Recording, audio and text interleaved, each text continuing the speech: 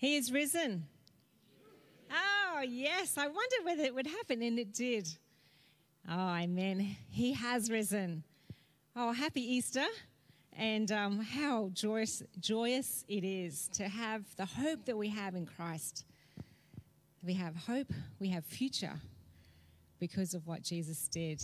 He didn't just die, he rose again. And he is seated now at the right hand of the Father. Amen. How amazing is our God that he did that for us. So let's stand and let's praise him, for he is worthy of all our praise. Alive in you.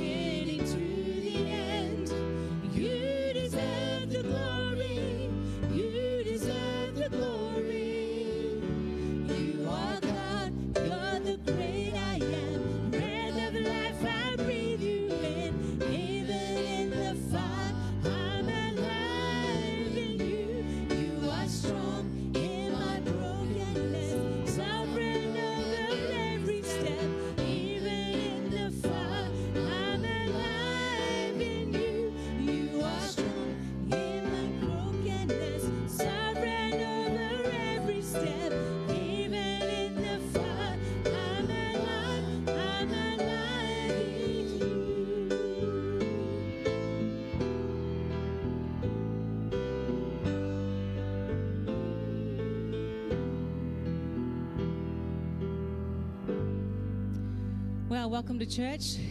Welcome if you're new and visiting, and welcome at home if you are online.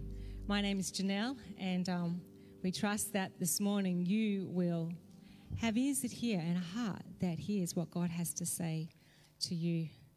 And I want to read to you this verse.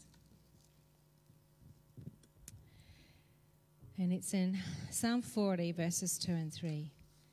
He also brought me up out of a horrible pit, out of the miry clay, and set my feet upon a rock and established my steps. He has put a new song in my mouth, praise to our God. Many will see it and fear and will trust in the Lord. So let's trust in the Lord, for Jesus paid it all. We just have a slight problem. Oh no, found it. Okay. Sorry. No worries at all.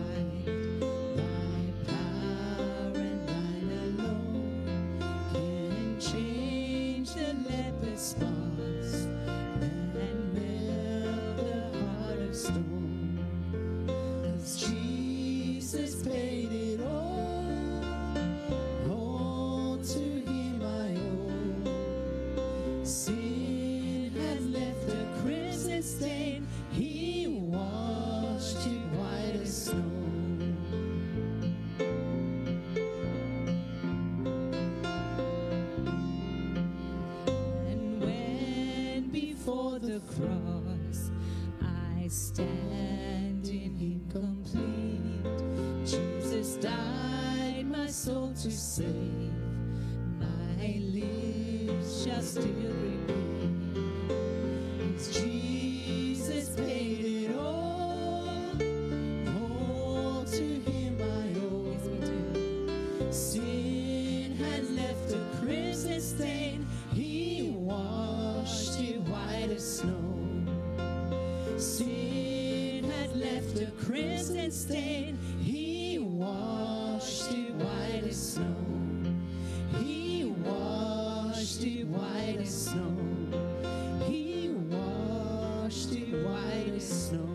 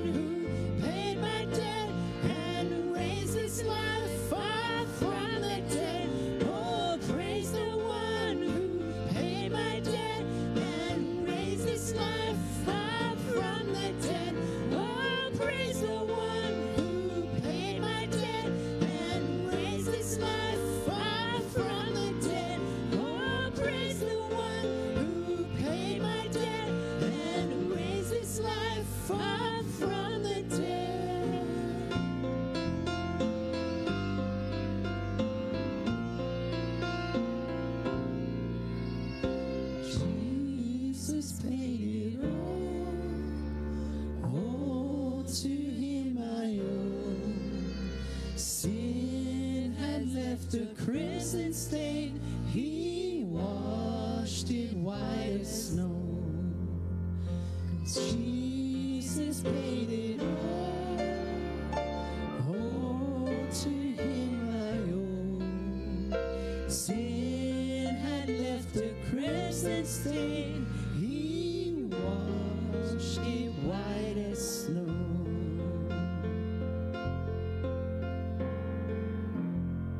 Oh, Lord Jesus, we thank you. We thank you that your blood washed us clean. And we say thank you. And we pray, Lord, that you would speak to us this morning. May we not leave here the same, but may we be changed in Jesus' name. Amen. Thank you. Please be seated. Thank you, Pastor Cam, who will bring us the announcements.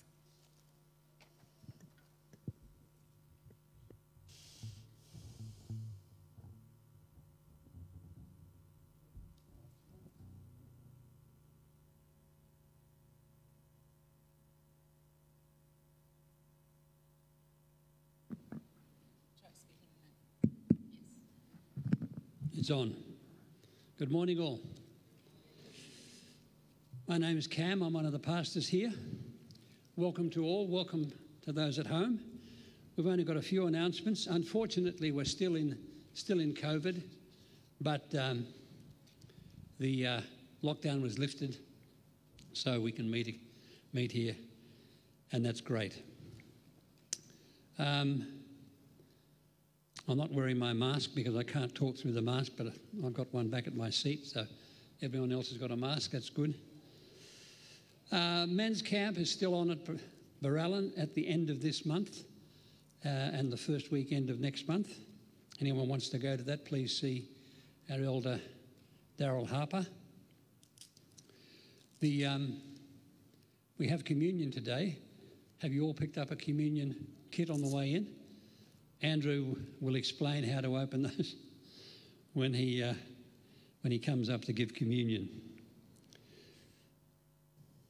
We're not taking up an offering anymore, as you are well aware, through COVID.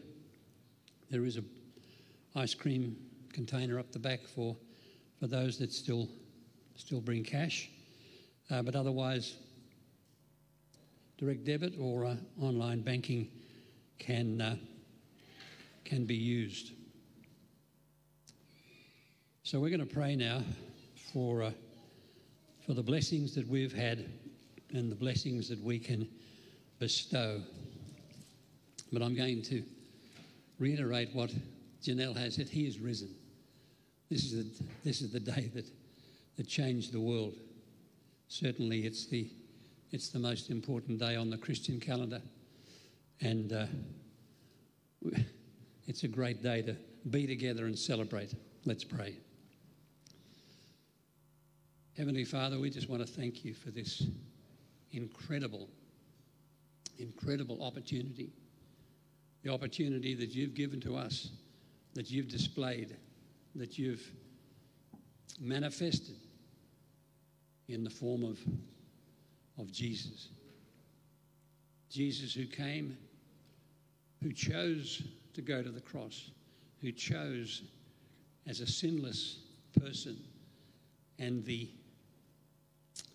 Son of God who chose to take the sin of the world, our sin, upon his own shoulders, to be the sacrificial lamb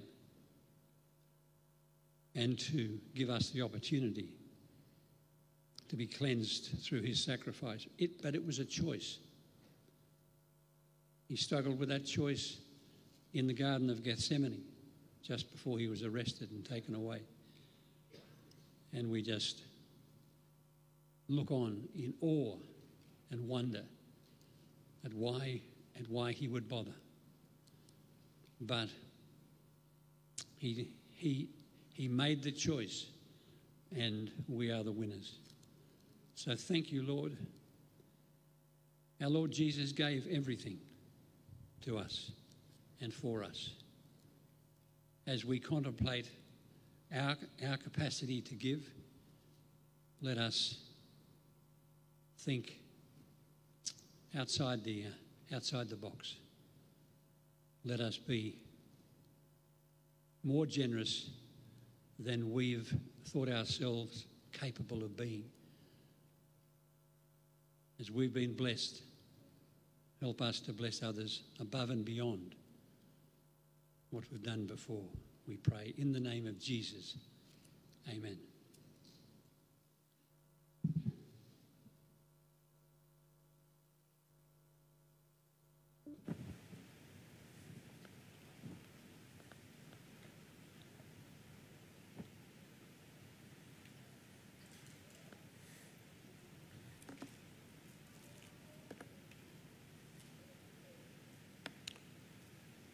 Does anyone remember the Russian version of Christ is risen, he's risen indeed? My family does. Every year I have to put you all through this. It is Christ is risen, but in Russian it's Christos voskres, and he is risen indeed is voistino voskres. So I say Christos voskres, and you say back voistino voskres. Because you've got a mask on, you need to say it extra loud. Has everyone got it? Let's have a practice. You're going to say voistino voskres. Go. Voistino voskres. Again. Voistino voskres. Now break through the mask barrier. Voistino voskres. Think Russian, think big, think loud. Here we go, one more time, practice. Okay, here we go. I'm going to say Christos voskres, and you're going to shout back voistino voskres. Here we go. Christos voskres. Voistino voskres. Excellent work. It's time for communion, and you should have one of these. If you're in the room, if you're at home, you're going to have to supply your own elements. So you need to get them ready. If you have those in the room, you will notice that there's two wrappings you need to undo. The first one you need to undo is a transparent wrapping. There is like a pointed shape. If you find that, then get the clear bit, and if you pull the clear bit carefully, you'll keep the liquid covered and you'll expose the biscuit. Have a go at doing that now, and then we'll get this show on the road.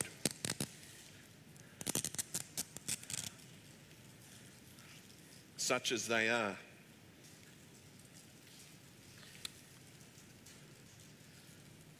Don't expose the liquid yet, you might end up in trouble.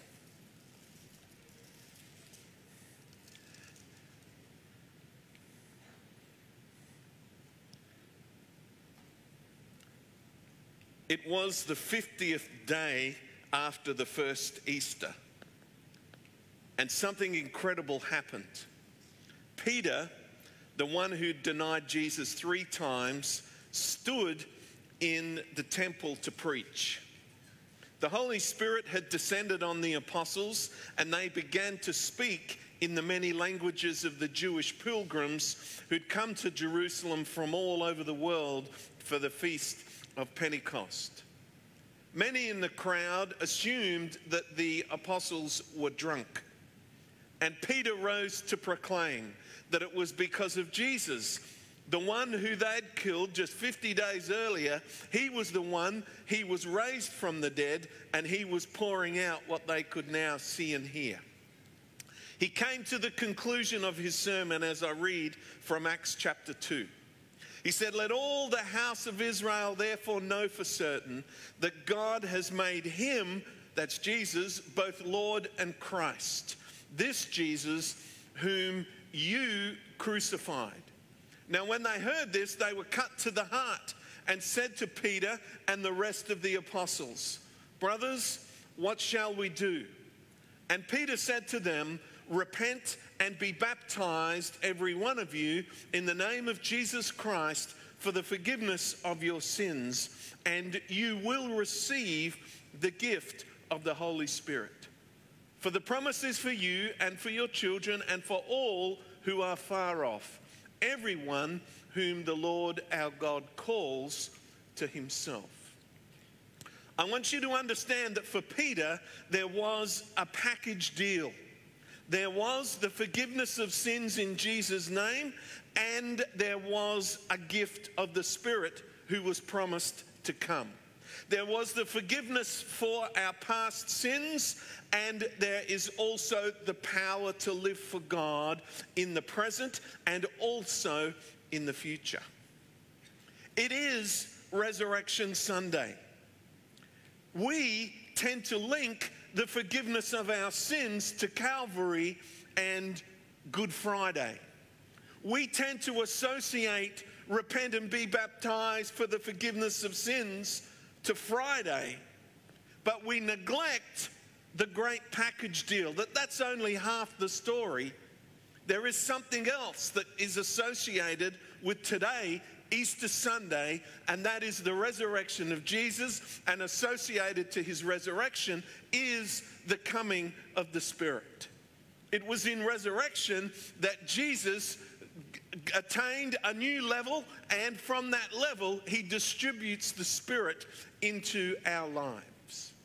We should be thinking of this package deal, not only the forgiveness of sins, but also the coming of the Spirit every Easter. Forgiveness of sins and newness of life. Death and resurrection go together. Imagine Easter as just Good Friday with no Easter Sunday.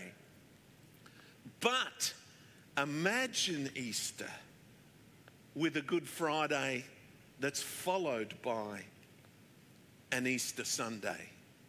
The forgiveness of sins plus the newness of life. No better day than today than to remember new life in Jesus. Forgiveness and also resurrection, the coming of the Spirit. I'm going to pray and then we'll share in this little wafer thing together. Let's pray. Father, thank you for this great opportunity to remember what you've done. It is in the room here a simple wafer. I don't know what the people at home have, but it is for us to represent Jesus' broken body. But we don't want to separate this out as though there's something called forgiveness and forget about the newness of life. They go together. And Lord, as we eat and remember that Jesus died, we pray that you'd help us to appreciate the new life that we have as well, as a consequence of the forgiveness of our sins. Lord, we commit this time and our sharing of this ceremony together to your hands. In Jesus' name we pray. Amen.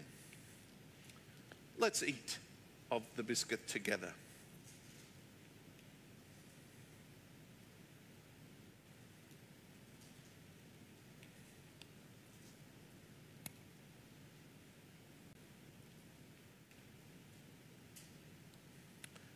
And now we're going to open the cup. You have to get the alfoil tab and lift that. It's a little bit tight.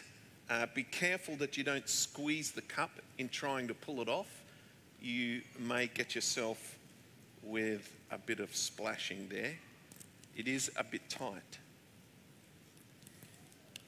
You don't need to pull it all the way off. Just expose it and then you can just drink. And let's drink together.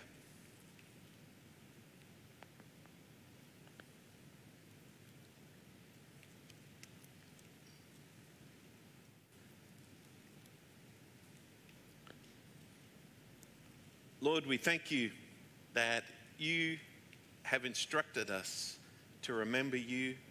We are always mindful of the fact of sins forgiven and new life by your Spirit. Thank you for this opportunity to remember this and to do this simple ceremony all together. Lord, and I pray for those at home who participated as well, and thank you that they have the opportunity to join us in that way.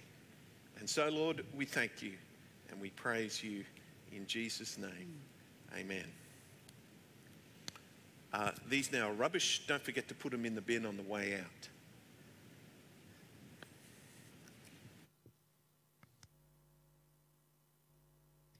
Let's stand and sing this next song, The Lion and the Lamb.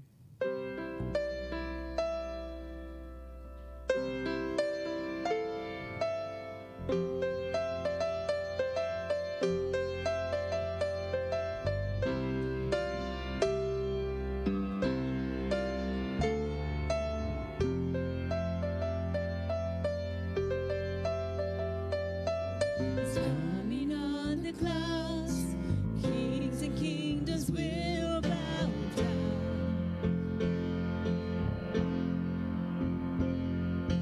And every chain will break as broken hearts declare His praise. For who can stop the Lord Almighty?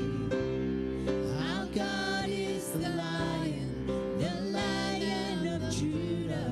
He's roaring with power and fighting our battles, and every knee will bow before Him.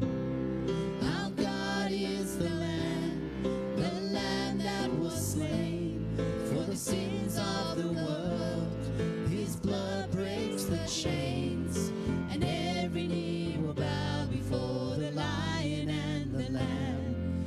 Every knee will bow before Him.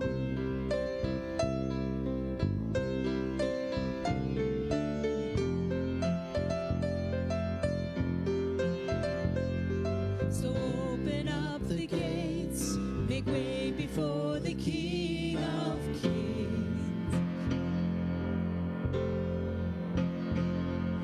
The God who comes to save is here to set the captives free. For who can stop the Lord Almighty? Our God is the Lion of Judah. He's roaring with power and fighting our battles, and every knee will bow before Him. Our God is the Lamb that was slain for the sins of the world. His blood breaks the chains, and every knee will bow before the Lion and the Lamb. Every knee will bow before Him.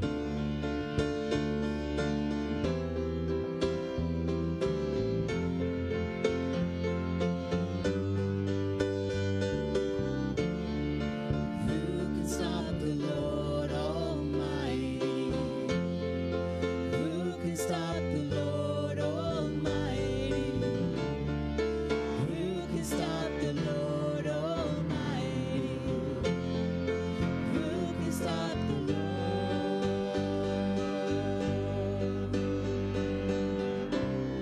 Our God is the Lion of Judah. He's roaring with power and fighting our battles, and every knee will bow before Him.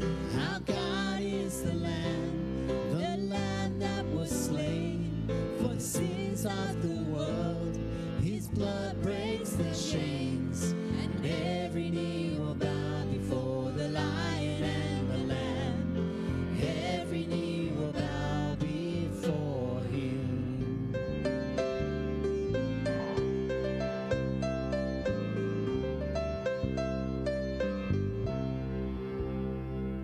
Amen. Thank you, Lord Jesus.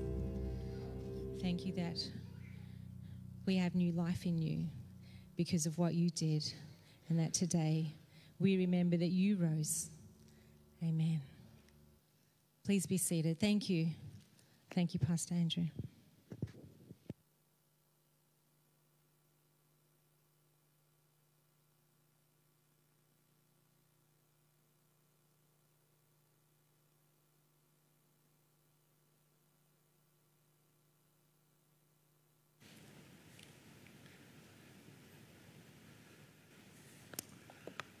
Christos voskres.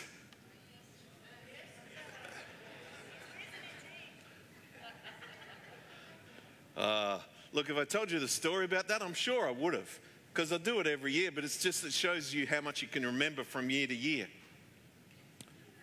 Not much. But there was, when I was a young Christian, I went to the Belgrave Heights Convention down in Melbourne.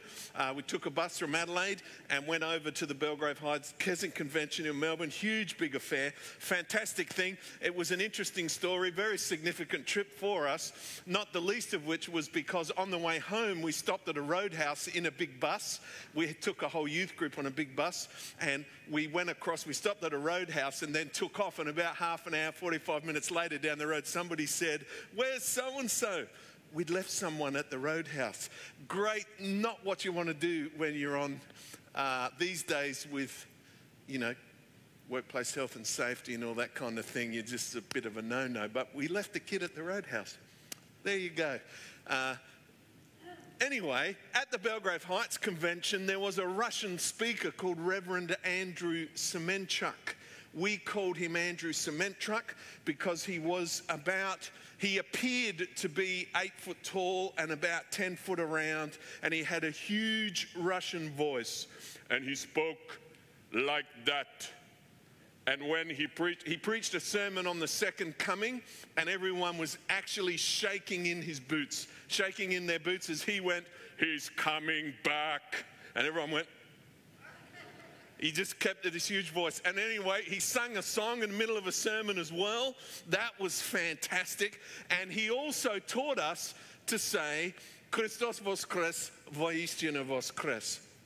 And with it, he had a story. It was actually part of one of his messages. It was an illustration of when the communist regime took over in Russia and they were trying to eliminate faith out of all of the peoples in Russia. They came to a town and they would set up in the town hall or whatever they have in Russia. I don't know what places they have, but they had this public meeting there, and all the people from the central office in Moscow were there. There were PhDs and all these people they'd have on the platform, and they were trying to present to the peasants that there was no God, that religion was bad and that they should all be communists. You know what Russia is like.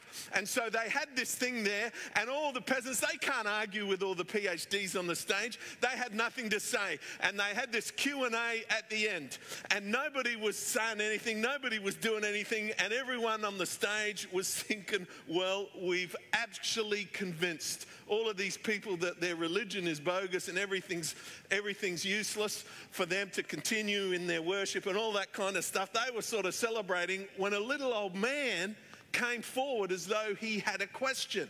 And he came up to the front and he stood to ask a question. "What's your question, sir?" And the man just stood there and said, "Christos voskres." And everyone shouted back, "Voistino voskres." And that was the end of the meeting. And what a great story.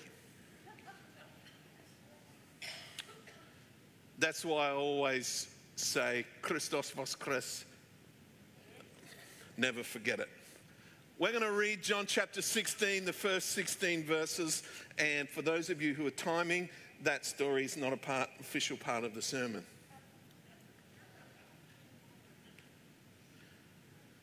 "I have said all these things to you to keep you from falling away."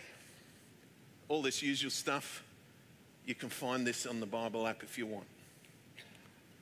"I've said all these things to you to keep you from falling away. They're going to put you out of the synagogues. Indeed, the hour is coming when whoever kills you will think he's offering service to God. And they'll do these things because they've not known the Father nor me. But I've said these things to you that when their hour comes, you will remember that I told them to you. I did not say these things to you from the beginning because I was with you, but now I'm going to him who sent me, and none of you asks me, 'Where are you going?'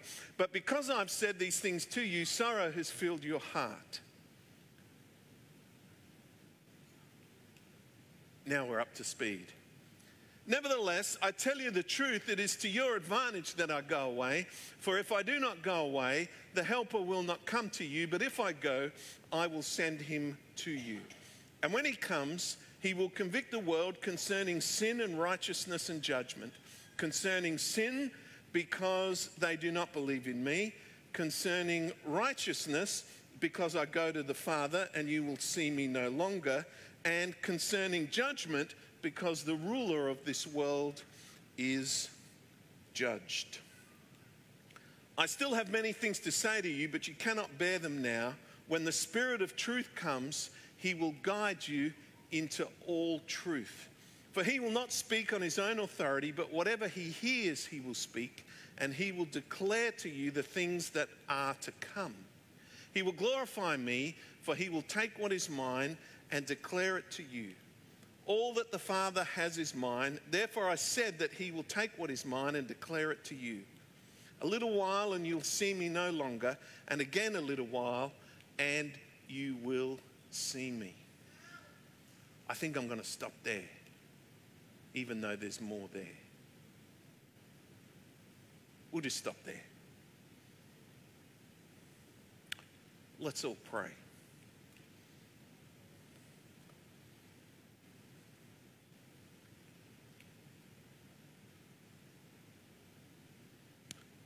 Lord, may the words of my mouth and the meditations of my heart be acceptable in your sight, O Lord, my rock and my redeemer. Lord, I pray this in Jesus' name. Amen. Well, these last few weeks and leading up to Easter, we've been talking about love on the stretch because of Jesus' words in John chapter 13. I don't even have them there. That's how bad it is.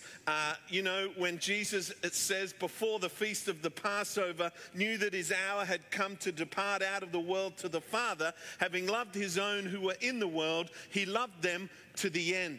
And we've been taking that to mean he loved them to the uttermost, or he showed them the full extent of his love. Love stretched out to its divine limit. And so the teaching and the activities that follow from this upper room discourse describe the extent of Jesus's love. And there's great significance for us as we come on Easter Sunday to speak in this way, because we're going to touch on the ministry of the Spirit. We've already seen that Jesus spoke of going on a journey. He described it as departing to the Father. I'm about to leave, he kept saying. And he did say, if you remember, that it was a journey that he would have to take alone. Nobody could go with him. The Pharisees couldn't come. His own disciples couldn't come. Nobody could come. He was departing to the Father, and he would have to do it alone. It was a journey that took him to Calvary, took him to death, and then to resurrection, and on into the ascension. And so we understand that on the cross, we see divine love shown in giving itself for the sins of others. But there's more to God's love than that. Just as surely as Good Friday is not the last word of the Easter holidays, there is an Easter Sunday. There came after the death a resurrection to newness of life. God's love means so much more than just the forgiveness of our sins. As wonderful as that is, that's only half of the story. There is also new life by the Spirit. Forgiveness of sins and newness of life. You must have both. In fact, they go together. In John chapter 14, there are two fulcrums upon which this love of God has been displayed. And all of you here listening and also in the room should be seeing this as a bit of revision. All that I'm saying now, it's all revision. It's got under my here, I've got introduction, but it's actually revision. John 14:2, in my Father's house are many rooms, are many resting places. If it were not so, would I have told you that I go and prepare a place for you? And so in my Father's house, in relationship with my Father, there are many places of rest. Jesus was going to prepare it. He was going to make a propitiation or an expiation. He was going to die on the cross for our sins. And we, in coming to faith, would then find rest in the Father as his sacrifice forgives us of our sins. All the anxiety, all the distress, all the impact of sin on our lives taken care of by Christ, we come and we find rest. That is love love of Christ, laying down his life for us, his friends. But it's only half the story. We find that Jesus didn't just die for our sins, he died with a view to us becoming the resting place of God. If anyone loves me, he will keep my word, and my Father will love him, and we will come to him and make our, and that's that same word that's rooms in chapter 14 verse 2, and it's home here in verse 23. It's a resting place. It's a dwelling place. Jesus didn't just die for our forgiveness. He died so that when we were forgiven, we could become the very resting place of God. You remembering this? Yeah? Excitement plus. We looked at Matthew chapter 11. All things have been handed over to me by my Father. No one knows the Son except the Father, and no one knows the Father except the Son. That's a bit disappointing. And anyone to whom the Son chooses to reveal him. And so Jesus says, come to me, all who labor and are heavy laden, and I will give you rest. And so there is a unique relationship between Jesus and the Father. The Son and the Father have a unique relationship. No one knows the Father except the Son, and anyone to whom the Son chooses to reveal him. And so come to me, and I'm going to give you rest. We understand that our rest is to be introduced to the Father, and there is then a reciprocal relationship of rest, us in God and he in us. And it is an incredible thing to think about that we find rest in God. That's incredible in and of itself, but it's even more incredible to think that God himself, the creator of heaven and earth, he finds rest in us. And the purpose of Calvary is not personhood. It's not just in our direction. It is in the direction of God, who is looking for a place to rest.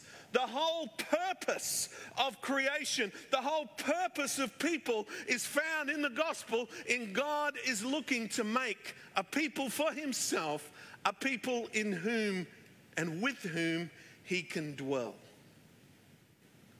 And so on the day of Pentecost, when Peter was preaching and the people were cut to the heart and asked, what are we going to do? And Peter said, repent, be baptized, every one of you, for the forgiveness of sins. We talked about it at communion. We've got Calvary, and we've also got the coming of the Spirit. It's Resurrection Sunday. And so here we have these two ideas together, that we come on Good Friday and have our sins forgiven. We come on Easter Sunday and we have the Spirit coming, who brings God's presence into our lives. When describing the resurrection of Christ, Paul compared it to the coming of life, or the coming to life of the first man, Adam. He said the first man became a living soul, and then he said the last man, the purpose of it all, Christ, he became a life-giving spirit. And so in his resurrection, Jesus becomes the dispenser of life. He becomes the giver of the Spirit.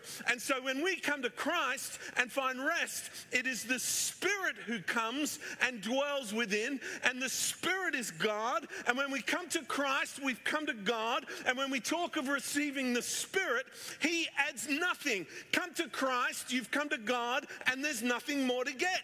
You don't receive the Father at some stage and then the Spirit later. It's all wrapped up in Christ. The Trinity is one. Come to Jesus. And we know where Jesus is. Jesus is seated at the right hand of the Father in heaven. But he says, if you obey me, we, the Father and I, we will come and make our home with you. How are they doing that? By the coming of the Spirit. You can't chop the Trinity up.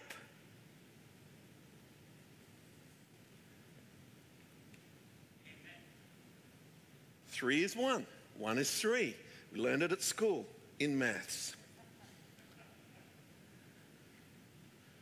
So when you come to Christ and you find rest, It's the Spirit who comes and brings all that God is to dwell in you.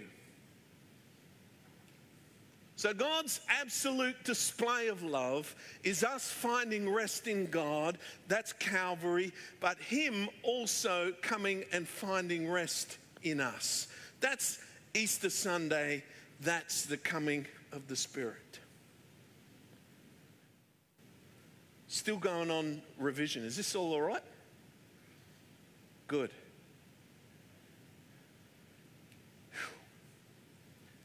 It's the work of the Spirit to bring all that God is into our lives.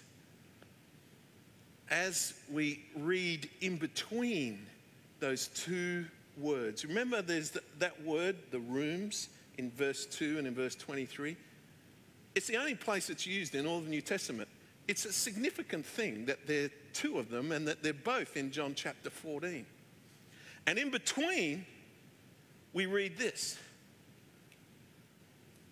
If you love me, you're going to keep my commandments, and I'll ask the Father, and He will give you another helper, another counselor, another comforter.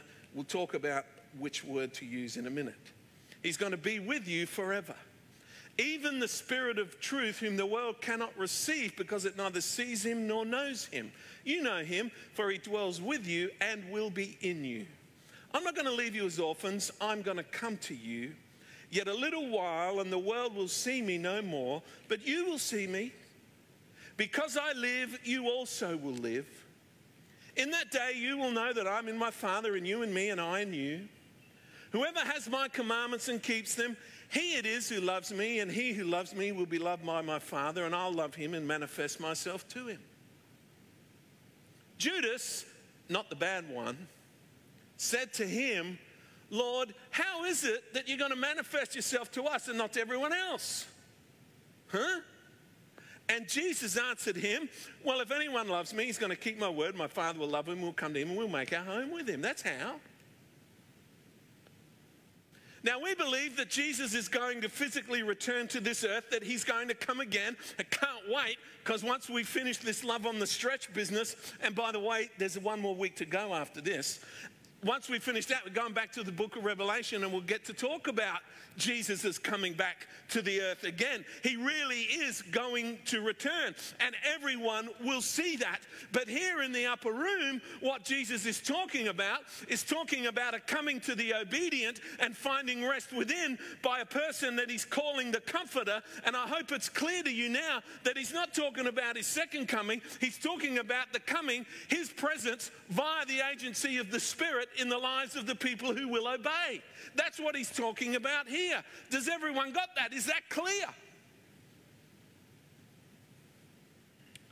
Wow. So when Jesus said, because I live, you will live, he was talking about completing his lonely journey to the Father through death at Calvary and onto resurrection, and from the right hand of the Father, sending the Spirit to bring us life. Because I live, you will live. He became a life-giving Spirit, and the Spirit's presence brings life and is also, can I say, permanent. There's nowhere in the New Testament where the Spirit is removed. Let's move on. But the Helper, the Holy Spirit, whom the Father will send in my name, he's going to teach you all things and bring to your remembrance all that I have said to you. So the Spirit comes, he's an indweller who brings us to God. He's the teacher, and he shows us how to live out the life of Christ. And today we're going to be talking about that, and we're going to focus on one aspect, and that is the ministry of witness. See, when the Helper comes, verse 26 of chapter 15, who I send from the Father, the Spirit of truth, who proceeds from the Father, he will bear witness about me. And you also will bear witness because you've been with me from the beginning.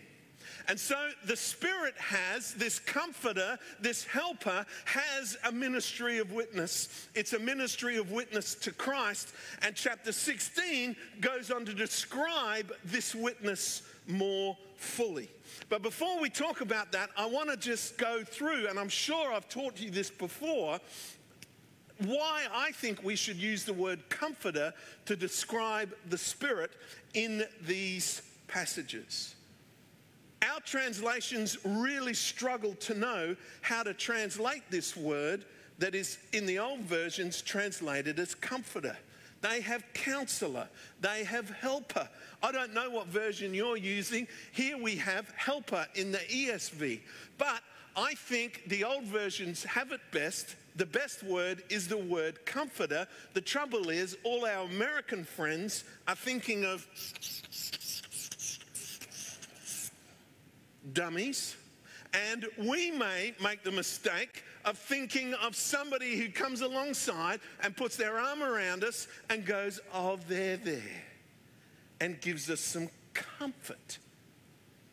I don't want it to mean either of those things. It means something that I think comes better when we understand the Old Testament use of the same word. I think the Old Testament word comfort is the basis of this New Testament word. The Old Testament meaning of this word, I think, clears it all up. The Old Testament was written in Hebrew. The Jews then translated it into Greek. And so when we come to understand the New Testament, we find that the Greek there often gets its meaning from the Hebrew Old Testament via the Greek Old Testament. And I think this word is one such as those. It was in 1947 when two Arabs were minding some goats in the Rocky Hills. The goats were climbing up on the hills and the rocks. This is around by the Dead Sea. It came time to gather the goats up and go home when they noticed some holes in the rocks. It's a cave. And which young boys who find a cave don't go, let's go in? Don't you want to have a look? Let's have a Captain Cook. Of course you want to go in and have a look. They couldn't get in. It was too narrow. So instead, they chucked some rocks in. Curiosity had them throw some rocks down, and they heard the shattering of what sounded like clay breaking at the bottom. They heard a crash. What they did realize is it wasn't too deep. So curiosity drove them down. They were hoping treasure chests and all that kind of stuff. But instead, when they got there, they discovered there were all these pots and jars. They were hoping gold, jewels, and treasure, but the jars only contained manuscripts.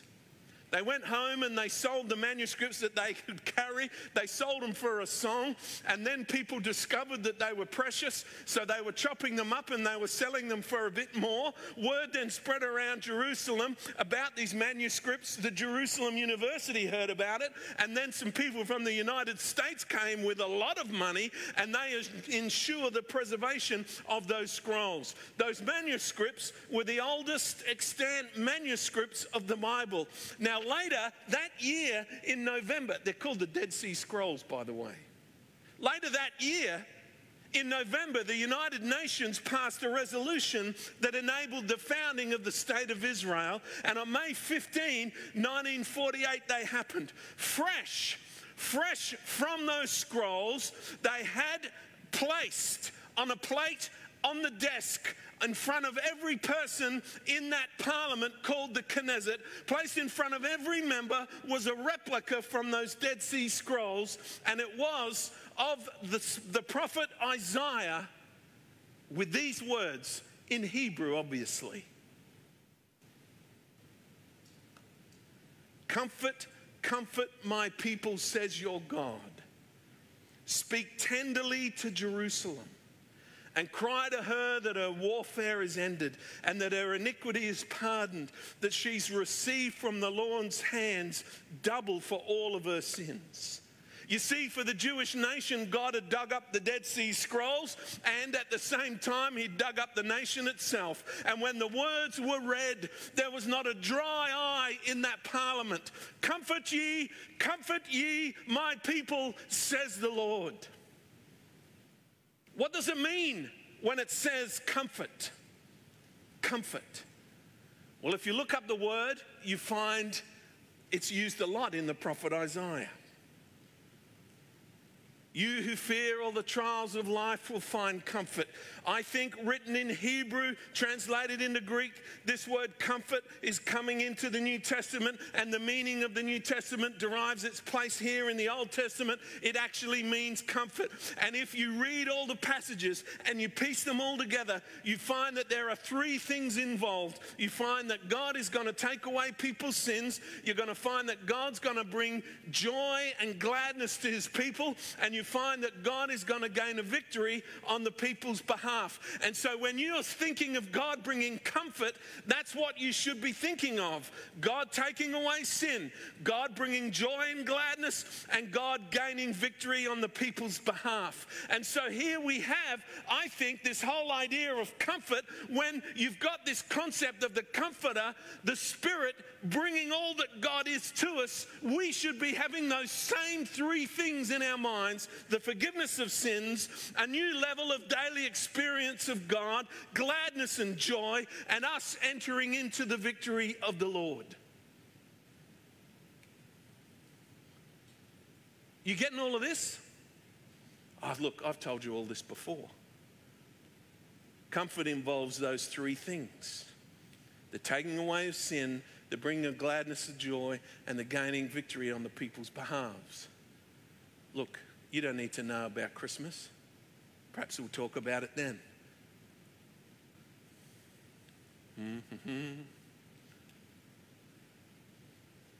Jesus said, I'm going to ask the Father, he'll give you another comforter, one just like him. He's going to be with you forever. If you really want to summarize it down, you'd say a synonym for comfort is salvation. And we should understand it as operating in that Trinitarian way. What God the Father achieved for us in Jesus is applied to us by the Spirit. You getting all of this? Chapter 16 outlines the Holy Spirit's role as comforter. Okay?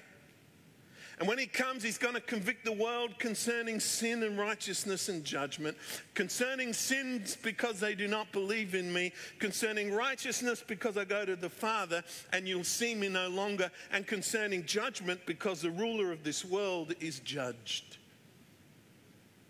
I think when we get this Old Testament background of this concept of comfort and we bring it in, we're seeing the same three things here: the removal of sin, the taking away of sin, there's a new level of living, an experience of God, and there's God's victory on our behalf. It's all wrapped up here in the work of the Spirit. It is the ministry of the Comforter. And I want to describe those three things for us on this Easter Sunday, because this is life.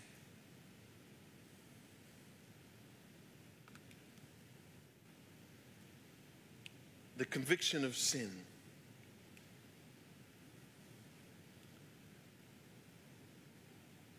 He's going to convict the world concerning sin because they do not believe in me.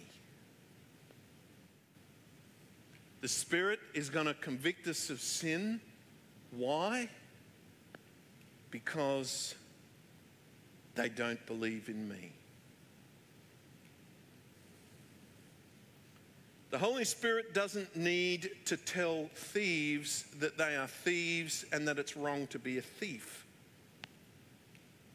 People who are adulterers don't need to have the Spirit come and tell them that adultery is wrong. Murderers know that they've done it and that they shouldn't have. You don't need the Spirit to convince you what's right and wrong. Our consciences tell us those things. What the Spirit does need to do is to convince a person that they're going to be kept from heaven and continue on the road to hell simply because they do not have the proper connection to Jesus Christ, because they do not believe in him. That's the problem. They do not believe in me. And so he comes convicting sin. The truth we need to grasp is that all of our problems with sin are to be handled by Jesus. Jesus is the answer for our sins. And the work of the Spirit is to apply the power of the blood of Christ to your life. And it's the blood of Jesus which cleanses us from all sin. There is a sense which we're cleansed once and for all at our conversion, but we still sin, we still have greed, we still have pride, we still have envy, we still hold malice in our hearts towards others, and it is the Spirit who wants us to have the blood of Jesus's, the power of Jesus's blood applied to us to bring victory over sin in our lives. The Spirit doesn't need to condemn us. We're already condemned. He wants to bring us to Jesus to find forgiveness. And so we need to pray, search me, O God, know my heart, and see if there be any wicked way in me. You know, you and I, we do wrong things, and the temptation is that we need to deal with it ourselves.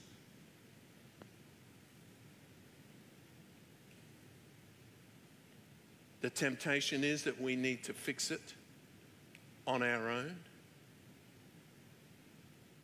You know, some of us, we don't even have, and I think it's actually that's some of us, that's preacher talk for all of us. We don't even know the full extent of our own sins. We need God for that. It's what God thinks that matters. And the Spirit is at work, the Comforter. He wants to bring the power of the forgiveness of sins to bear in our lives. He makes us aware of the wrongs. He makes us aware of what God thinks of it, not to condemn us, but so that we will take them to Christ to find His forgiveness. The Spirit points us to Jesus, the place, the only place where we can find the forgiveness of sins. Don't think that you can fix them up on your own. He comes to convict of sin because we do not believe in Him. He wants to bring us to believe in Him. Next, He wants to convict of righteousness because I go to the Father and you're going to see me no longer. Now, we know what Jesus is meaning when He says He's going to the Father. We're thinking about Calvary. We're thinking about the resurrection. We're thinking about the ascension. We're thinking about that lonely journey. That's what Jesus is talking about. And so He comes to convict of righteousness because Jesus is going to be gone. He set the standard of righteousness in Jesus by raising Him from the dead. There's an ascension to His right hand. So we Christians stand in the righteousness of God. There's a status that we have that you can call righteous. Saints are actually holy. But what Jesus is on about here is not some standing that we have, but rather from His position of power, He is to work out His righteousness through us. If you want to know the victory of Jesus in your life, if you want to know the new life that He has, you should be displaying it in an outwardly righteous life. Jesus is going. Jesus is gone. And the Spirit will convict you of righteousness so that you will look to Him for Him to live out His righteousness in you. There should be a new level of the daily experience of God in your life. And so Christians should always be considering others as better than themselves. Christians should always be able to love the unlovely. Christians should always be able to have people press their buttons and them not react. The classic example for me is the example of Corrie ten Boom, who was held a captive in a concentration camp in the Second World War. She suffered the abuse from the guards. They held them captive in dormitories that were lice infested, flea infested. They weren't fed enough. They were made to stand out in the cold for hours on end, and they were there. They were abused by the guards. People were beaten. Most of them died. Many of them were just waiting to be taken to be killed in gas chambers. Miraculously, Corrie survived, but her sister didn't. And she grew in those places. She grew what we would all think is okay. She started to hate the prison guards. As you would. They killed her sister. Her father had died. Other family members were killed in the war as well. And so she grew a hate for them. And you and I would think that was perfectly justified. Then the story goes, Corrie tells it herself, she returned from America after having been released. She traveled to America. She came back to Germany with her absolutely afraid that she would do and see things. She did not want to go back to Germany. God led her there. She's speaking at a meeting there, and shock of horrors, the worst thing that could have happened, somebody at one of her meetings, a Christian meeting, she recognized as one of the guards that held her in Ravensbrück, the concentration camp, and she hated him. She saw him, and at the end of the meeting, he approached her. And in her is hate. And she says, but God, you command me to love. And she said, I confess my lack of love. She's saying this to herself as a man is standing right in front of her. And she says, God, forgive my hate. And I hold out my hand in faith that you will love. Fill me with your love for him.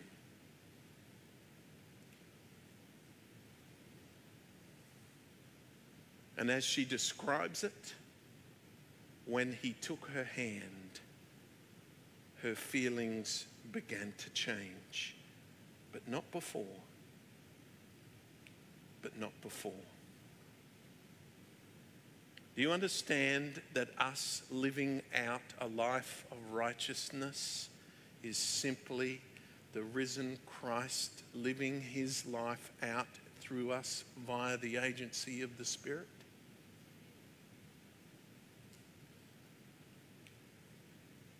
It's not up to you. It's Christ in you, the hope of glory. When the unlovely people are pressing your buttons, do you know where you should be looking? When somebody is late to pick you up and you're feeling frustrated and impatient, do you know where you should be looking? When the people that you love are pressing your buttons and making you feel short-tempered and you're feeling a bit short and grumpy, do you know where you should look? When you lack the courage to share your faith because you're shy and embarrassed, do you know where you should look?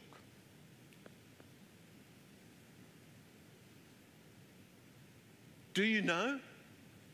When you find that you can't be all that God wants you to be, do you know where you should look?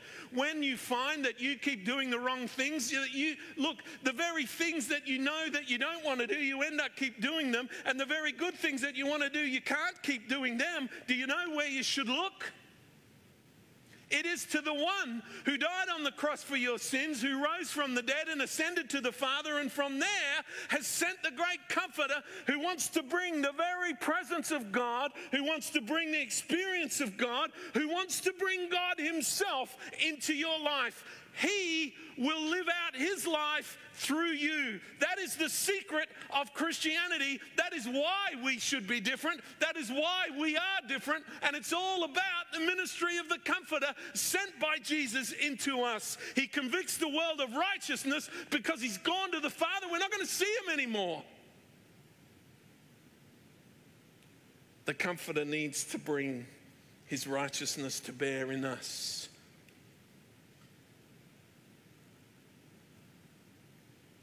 And he's going to convict of judgment because the ruler of this world is judged.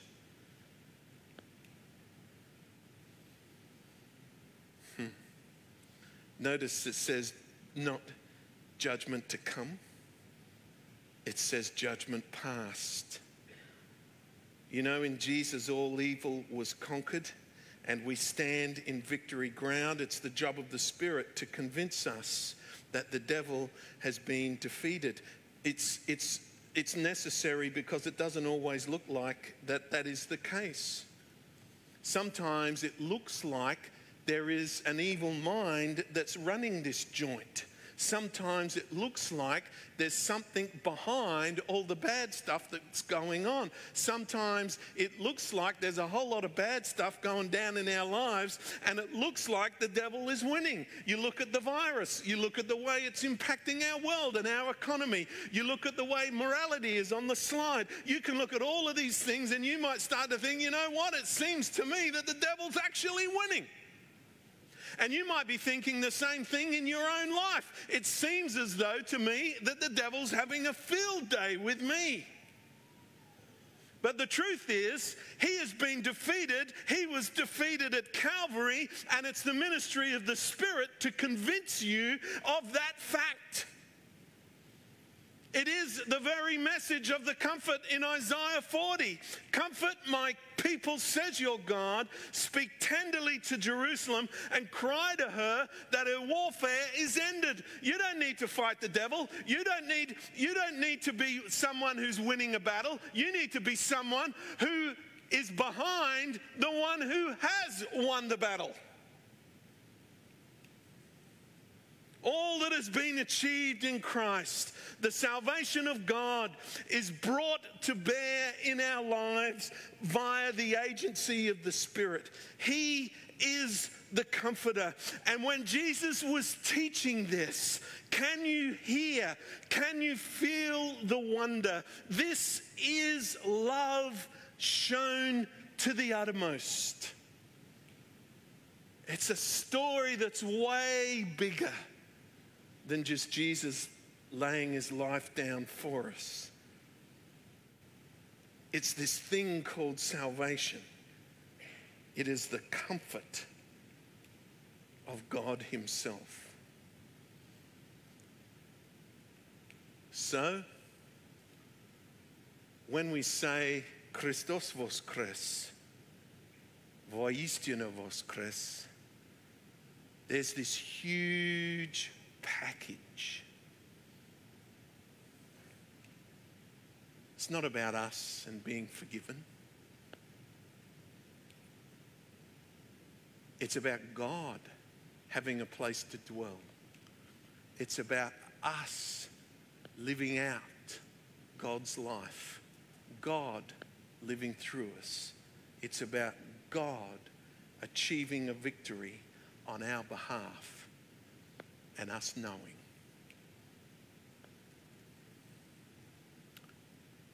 So happy Easter. Happy Easter. Let's pray. Lord, what a privilege it is to be someone who participates in the wonder of this thing that we call salvation.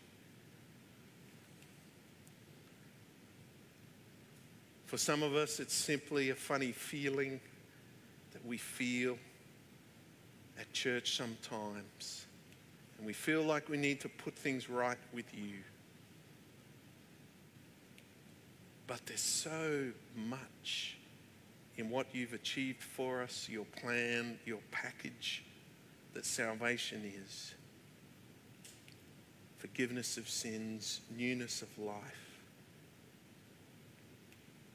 you living out your life within. You making us aware of sins and what to do with them. Bring them to you. And you convincing us that the devil is defeated. Help us to walk with you.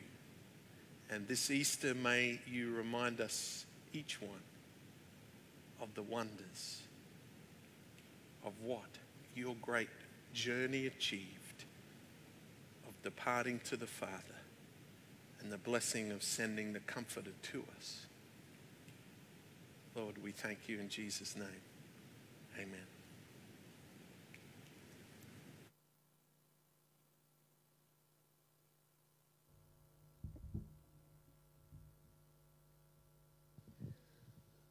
Let's stand and sing through our masks this final song, this great old hymn, Christ Arose.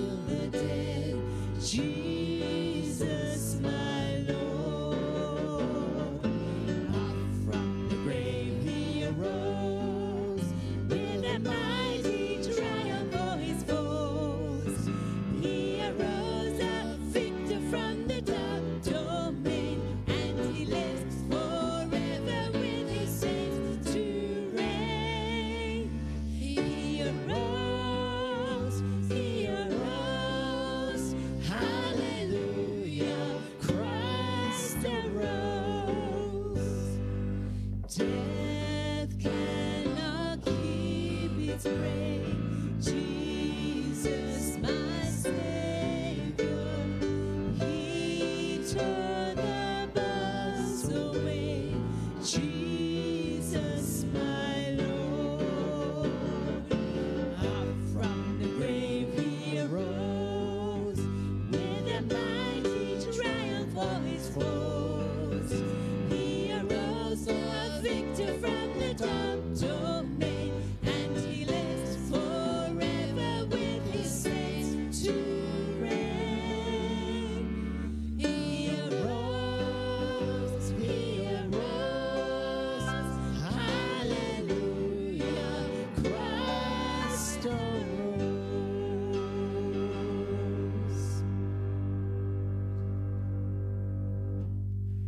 Let's pray. Hallelujah. Jesus is alive. He's alive in us. Help us this week to be great stewards of all that he's done and all that his great resurrection means. Lord, we ask this in Jesus' name. Amen. Christos Voskres.